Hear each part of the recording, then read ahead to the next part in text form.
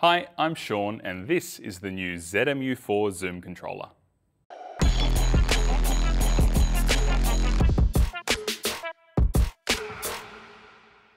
The ZMU-4 is the 4th generation Zoom controller from ARRI, now offering LBUS connectivity, camera control for both ARRI and third-party cameras, and a robust wireless connection. The priority when designing the ZMU-4 was really to offer an ergonomic and precise Zoom controller for use both on and off the camera. Custom curves and sensitivity adjustments will allow you to dial in exactly the kind of feel that you need from your Zoom controller. And those of you who are familiar with the ZMU-3 or other professional level Zoom controllers will be familiar with this type of joystick, which offers very precise control with minimal input. The second priority for the ZMU-4 was to really make sure that the experience was completely seamless when moving from a wired to a wireless configuration. And there are no compromises when choosing to operate in either of these modes. And part of that seamless ability with the wireless aspect was to include the same battery we introduced with the Hi5, which should offer you more than 15 hours of continuous operation in a single day. All right, let's go for a walk around. All right, let's start with the front. So up here you'll see we have a little display which will show your lens data values such as your focal length, and the 3 buttons on the side, well, they're the buttons you use to get into the menu, which is of course shown on this display. Here we have a little tally status LED, the record start stop button and the power button. Below that is the Zoom joystick. Now this is centered inside the ZMU-4, so it's actually a symmetrical device and will work just as well if you're a lefty or a right-handed user. On the right-hand side, you'll see we have a radio module dock and a rosette. Well, the radio module dock has a little cover in it, which I can pull out now. Now, if you're using the ZMU-4 as a wired device, you should leave the cover in as it's part of the weather sealing. But if you want to go wireless, you obviously pull it out, and then you can use any one of the 3 radio modules that we have for the ARRI ECS system. So the RF EMIP is probably the most ubiquitous radio module, and it's the same type of radio module that's in a whole bunch of our cameras and inside the C-Force Mini RF and a WCU-4 or SXU-1, for example. The next radio module along is the RF2400, which is a longer range version of a module in the 2.4 gigahertz spectrum, but it can only do point-to-point. So you can only use this radio module between one client, such as a ZMU-4 with an operator, and one host, such as a RIA-1 on a camera. The third radio module is the upcoming RF900 module, which will be available just in the USA and Canada, and it's basically a very long-range module which works in that 900 megahertz band, which isn't available in other parts of the world, but it's a very cool module, it's really long range, and it also supports network mode. But I'm going to take the RF EMIP module for now, and you can see that it just slots in here, like so, and then that is now weather sealed again. The rosettes, well, there's a rosette on the right side of this unit and there's one on the left side of the unit. If you buy a ZMU-4, which is just the body-only ZMU-4, then you will just have one on the left, but of course you can purchase a second if you like. And if you buy the ZMU-4 basic set, which includes the body, an RF EMIP module, both rosettes, one for each side, and 2 of the rosette adapter brackets, I'll get to in a second, that's kind of the way we would recommend you going. Now on the back of the unit, you can see here we have a USB-C port here, which you can use with a USB-C thumb drive for doing firmware updates, or an adapter to SD, for example, with an SD card and your firmware. And below that we have 5 buttons. So we have 3 user buttons, which can be set to ZMU-4 functions, such as zoom limits and marks, or they can be set to camera user button functions as well. And below that, we have 2 buttons which are dedicated to adjusting the speed or the maximum speed of the zoom motor. And they have little dimples in them so that you can find them when you're, of course, not looking at the back of the display while you're using it. So they're underneath the ZMU-4 with little tactile interfaces there. On top of the ZMU-4, we have a CAM connector and an LBUS connector. With the LBUS connector, you could just connect directly to a motor and then go from the motor to a power source like a V-Lock battery with a DTAP port, and then run this in a completely standalone system if you like. Or you can go into a daisy chain with a bunch of other motors and into an Alexa 35. If you want to use an Alexa Mini or Mini LF, for example, you will need to use the CAM port with an 7-pin CAM to EXT cable, which is exactly the same cable that we have for the C-Force Mini RF and the RIA 1. And in fact, any of those 7-pin CAM cables will also work with the ZMU-4, which opens the door to this being a radio receiver and offering camera control possibilities with third-party cameras, as well as supporting run-stop on heaps and heaps of different digital cinema cameras that are on the market.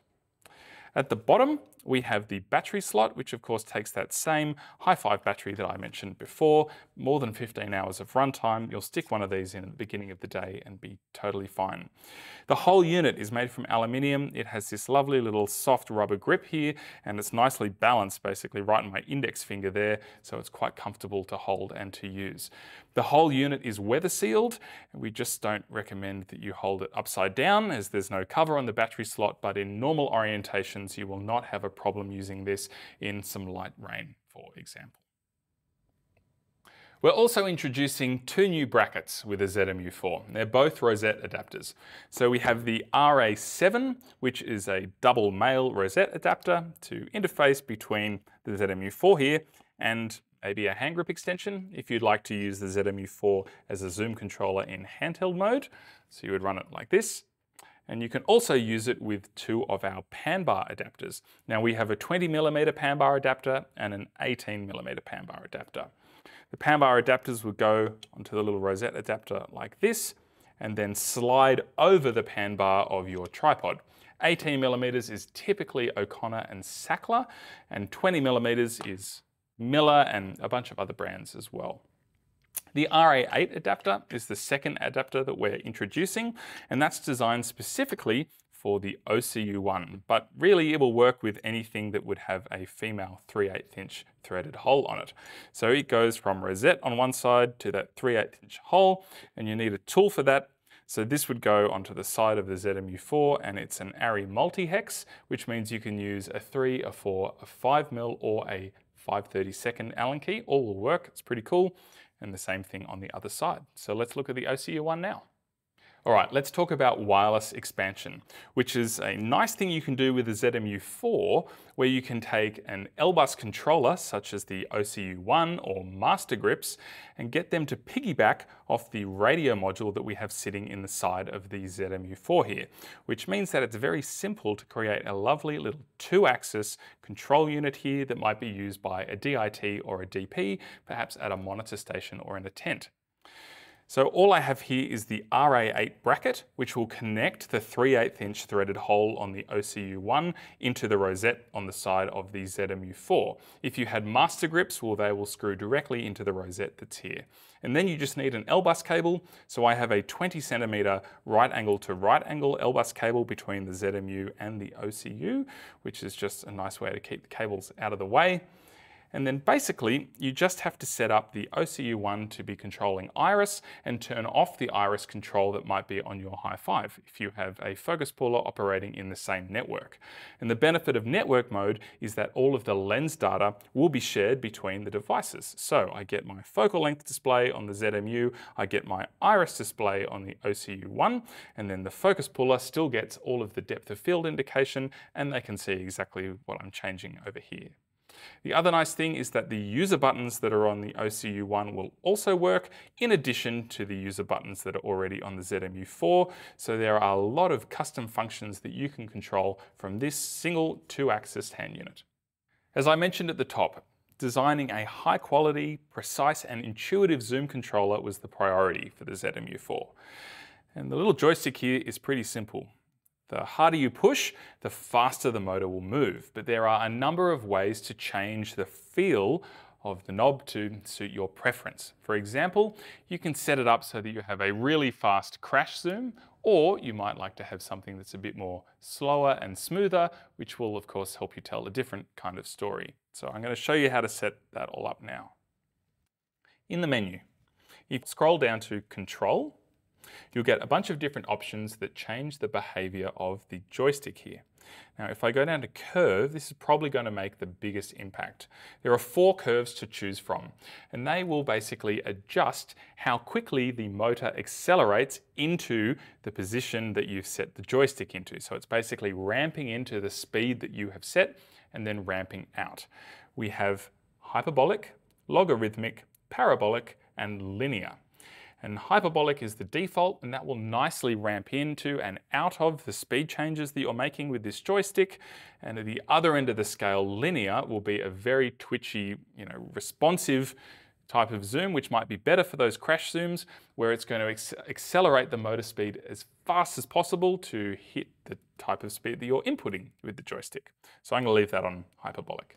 The other thing to bear in mind is that this sensitivity adjustment gives you 3 options from min, mid, and max. And that's kind of like setting a deadband on a joystick, where you have 3 different options for how far you have to press the joystick before it starts to move the lens motor. So maximum sensitivity will be really twitchy. As soon as you put light pressure onto the joystick, it will start moving the motor, and minimum will require a bigger input to start moving the lens motor itself. So I'm going to keep that on mid. The other couple of things you can change from this menu are the direction. So by default, pushing forwards will zoom the lens in. And you can also change the axis that the ZMU-4 controls. So it doesn't have to just be zoom. And if I go into here, you'll see that there are now 5 options. So focus, iris, and zoom can all be controlled by default with the ZMU-4. If you're using a CForce Mini RF, well, that supports a 4th auxiliary axis, which you might use for a remote polarizer, for example. And then at the bottom, we have a new option, and that's filter. So this is designed to work with the Cinefade license, which is upcoming for the Hi-5, and that would mean that you can use the ZMU-4 as a dedicated Cinefade or remote polar controller when you have that license on your Hi-5. So for things like car commercials, when you're in an ARM car, this can be really useful to hand off to someone to use as a remote polar controller, for example. And of course, you can still attach an OCU1 to make this a 2-axis device. The other thing to mention with zooming is that we do have those dedicated zoom speed buttons on the back, and they will change the maximum speed that the zoom motor will move at. Zoom limits and zoom marks can help you achieve a repeatable shot. And they default to user button 2 and 3, which are on the back of the ZMU-4. So user button 3 would be for marks, and you can see here I'm at 190 millimeters. If I press that, I now get a green indication on my focal length display, and as I move away from that, the indicator will change in like a traffic light system. So red means I'm far away, and yellow means that I'm getting closer, and if I get exactly back to within 1 millimeter of my mark, it will turn green. I remove the mark by holding down the button on the back. User button 2 is for setting zoom limits. So say I knew I wanted to come back to exactly 110 millimeters, well, I can set that as 1 limit, and then I can move the zoom controller to somewhere else and set a far limit for the zoom range. And then now the ZMU-4 will only go between those 2 points, which can be really handy when you need to repeat a shot exactly. Right, let's talk about connectivity and configuration. Because there are many ways that you can configure a ZMU-4 within an ARRI ECS system, we've printed a handy sticker, which is on the side of the ZMU-4 and will ship with every ZMU-4 that we ship, and that will link directly to the configuration guide that we have on the website, where you can find a bunch of different diagrams that show how to connect your ZMU-4, whether wired or wireless, to an ARRI ECS system like we have here. So go and check that out. But at the most basic format, we would have a ZMU-4 on a tripod pan bar, which of course is using my 18mm pan bar adapter and the RA7 Rosette adapter, connected via LBUS into a motor. And then we need to power the motor. So we could just use an LBUS to D-tap cable to connect that motor to a battery. And then we have a very simple kind of standalone setup for running a zoom controller in a way that you might be used to with some other zoom controllers on the market. But we've gone one step further here, and I've incorporated that zoom motor inside a 3-axis ARRI ECS system. So I have an iris, a zoom, and a focus motor that are all daisy-chained with LBUS, and then we are going to LBUS on the ZMU-4. That last little LBUS connector is going into the camera here, and that is something specific to the Alexa 35 that I'll get to in a second. But basically, I immediately have zoom control here, and on my high 5, I have focus and iris control. Now, in order to get this working properly, especially when we move to a wireless system, you just want to make sure that the zoom axis is turned off in the high 5 so that the ZMU-4 can control it. So you do that by going into the menu by pressing page twice, and then if you go to control setup, just make sure that the force pad is set to off instead of being set to zoom, which would be the default. Now, if I unplug my ZMU-4, it will automatically see that the zoom axis doesn't have a controller attached to it. And so I can plug in my emit module here, pop off the cover, put in the emit module, and then you'll see within a matter of moments, it will be detected as a wireless controller on the same network. So I have zoom control on my ZMU-4 and focus and iris here from the high 5. All right, let's look at a second sample setup, this time using an Alexa Mini LF. So the cabling has to be slightly different. As I mentioned, it's only the Alexa 35 that you can have a complete LBUS daisy chain because only the Alexa 35 carries camera control commands in LBUS, at least at the moment. So for the Alexa Mini LF, I need to use that cam port on the ZMU-4 in order to have camera control and user buttons available from that device. So if you look over here, I have 2 cables coming out of the ZMU-4. The LBUS connection here, well, that's the part of the LBUS daisy chain that's coming from the camera. So I'm getting power through here into the ZMU-4 and lens data is sent. And the zoom commands from the joystick here, well, they're being sent from that LBUS connector as well. And then I have the cam port connected in addition. So that's cam back here to the 7-pin EXT connector in the back of the Mini or Mini LF. And that's going to send the camera control commands. So that is necessary if you wanted to have user buttons or anything like that. But the cool thing I can actually do in this situation is actually still make use of the radio module dock. So I have an RF2400 module here, and I have an RF2400 module also in the back of this high 5. So I can use the ZMU-4 as basically a radio receiver instead of a transmitter. And the ARRI terminology for that is a host, because that is what is basically hosting all of the network information and the LBUS information and lens data to work with the motors. So that is a receiver now. I just change between client and host in the settings. And then the high 5 operates as normal. Make sure both radio modules are on the same radio channel. And you can see here that this is already all connected, and I have focus and iris information with all the LDS shared and everything. So I'm not using the internal radio module that's built into this Mini LF. I'm instead using the longer range RF2400 module, and exactly the same would apply with the RF900 radio module, which is of course that USA and Canada one.